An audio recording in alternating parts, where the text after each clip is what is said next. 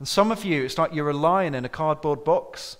that thinks it's a domesticated kitten because somebody hasn't told you actually what you're actually like, right? And if only you discovered the fact that you're a lion, you'd tear out of that cardboard box in seconds.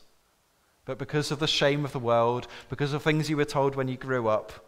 because of ways in which you've been treated, you don't understand who it is that you are in him.